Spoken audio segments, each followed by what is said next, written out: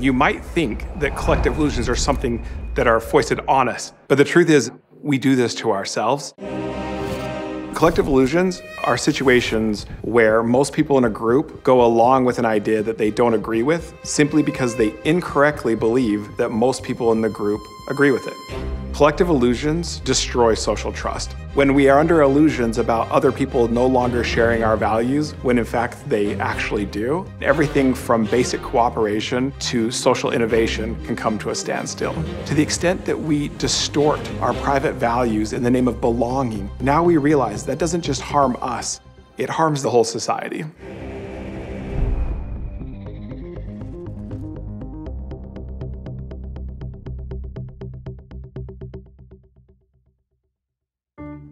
One of the most important collective illusions that we've ever discovered has to do with the way that people define a successful life.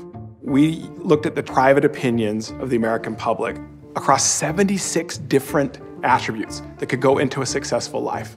Out of those 76, the vast majority of the American public believes that most people would rank fame as number one. There's just one problem. In private, it's actually dead last. It is 76th out of 76 possible attributes. We don't care about fame, but we believe that most everybody else cares about fame more than anything else.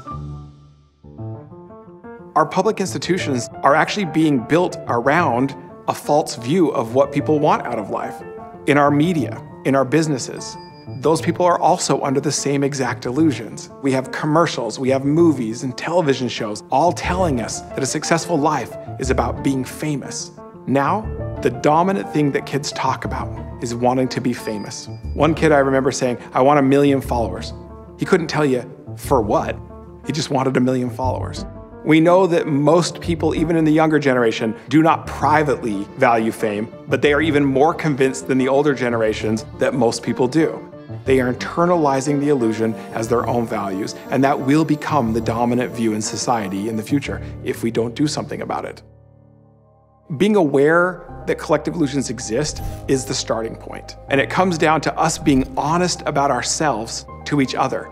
Populists ask, what does a fulfilling life mean to you? What we found was really astonishing. Out of those 76 trade-off priorities, in the thousands and thousands of people that we have studied, no two people were identical. Nobody can tell you what a successful life is. You have to discover that for yourself. It's about knowing who you are. If you want to understand whether the people you care about are pursuing a life that's not their own, ask them why they care about what they're doing. Why do you want to be famous? By having your ideas challenged, that gives you a better sense for who your true self is.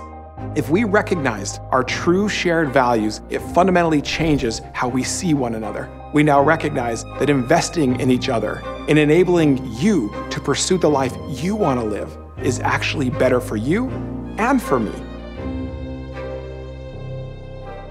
This series is brought to you by Stand Together, a community of changemakers tackling our biggest challenges. And to learn more about how you can partner with Stand Together, visit standtogether.org.